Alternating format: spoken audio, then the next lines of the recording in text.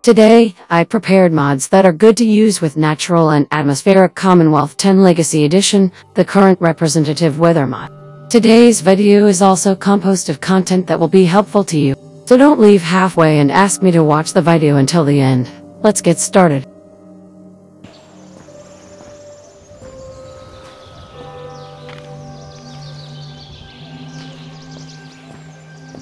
This mod adds more wind to almost all NACX weathers, increasing movement of vegetation and speed of clouds. It adds more wind to almost all NACX weathers, increasing movement of vegetation and speed of clouds, not much more. Perhaps your trees have been stiff like plastic in the past. However, if you use this mod, it now adds an effect that makes the trees sway in the wind. Not just trees, the grass on the ground will also vibrate dynamically. Features such as these make the natural environment of the Commonwealth more dynamic and change the Commonwealth to be more immersive.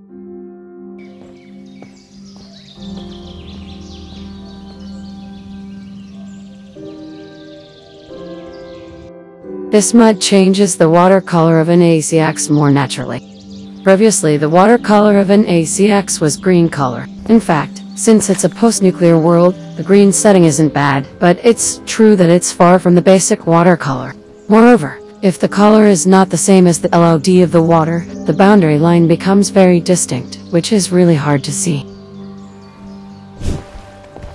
This mod changes the color of the water in NACX from green to more blue color. In addition, this color makes the water landscape much more immersive as it greatly reduces the difference between near and far water LOD. In fact, the background of this game is not the named planet of Dragon Ball, is it? I don't think there is any reason to express water as green.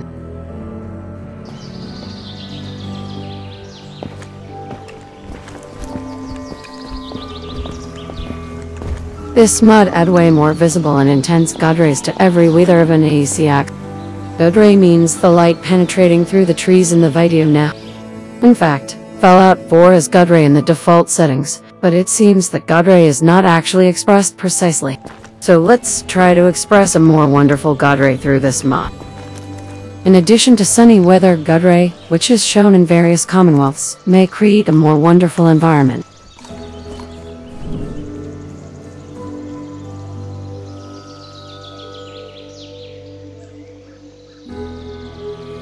This mod will feature MCM Settings Menu for NACX. It's a mod I've introduced a while ago, but you can think of it as a mode that upgrades more convenience rather than upgrading visual elements.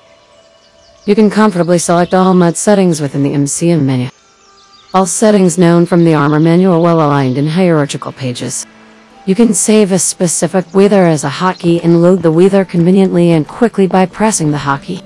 Surprisingly, this mod doesn't have ESP.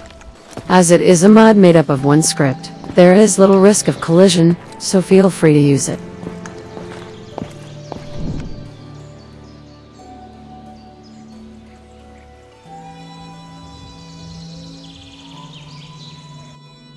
Vector NB is one of those NB that makes Fallout 4 a nicer graphical change. And since this NB is based on the NACX mod, it is an NB recommended for players using NACX. Vector NB makes objects more vivid. This will help you a lot in turning your Commonwealth into great.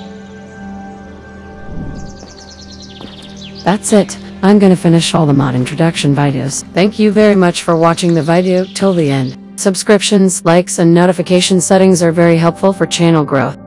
Then see you next time.